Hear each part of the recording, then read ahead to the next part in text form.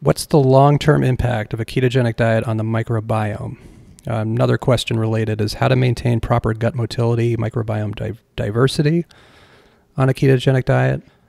Yeah, I'm just coming off of doing a series of lectures on the GI system to the med students or future med students. So, and none of this stuff is in there. Actually, the microbiome stuff is starting to work its way into medical student instruction, which is exciting.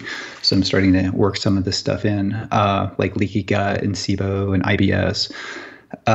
So when it comes to the ketogenic diet, so some people respond dramatically well to a carnivore diet, which actually has, no fiber, no quote unquote fuel for your intestinal bacteria in regards to soluble fiber, right? We know that when you eat soluble fiber, you break that down to short chain fatty acids, and then the colonocytes use that for fuel. And also the short chain fatty acids like butyrate not only are fuel for the colonocytes, but they enter circulation.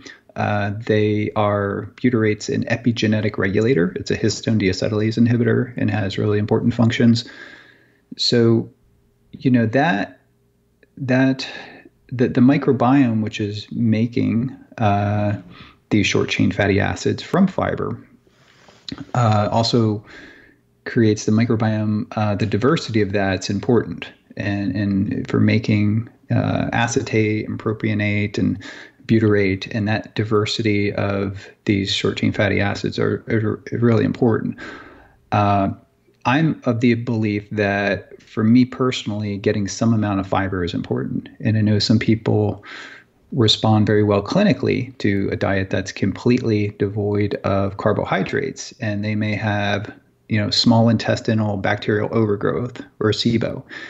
And I've communicated with quite a few people who completely go on a plant-free, carbohydrate-free keto carnivore diet or whatever you want to call it, and it restores their health to the point where I know, something's going on here.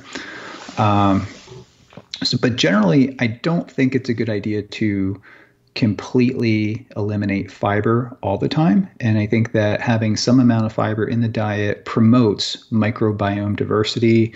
You can add fermented foods. So I guess, you don't even have to get plants per se. You could, fermented foods like sour cream with cultures or yogurt with certain cultures can be those probiotic foods. But I do think some prebiotic fiber is really important long term for gut motility, microbiome diversity, and just for the overall microbiome.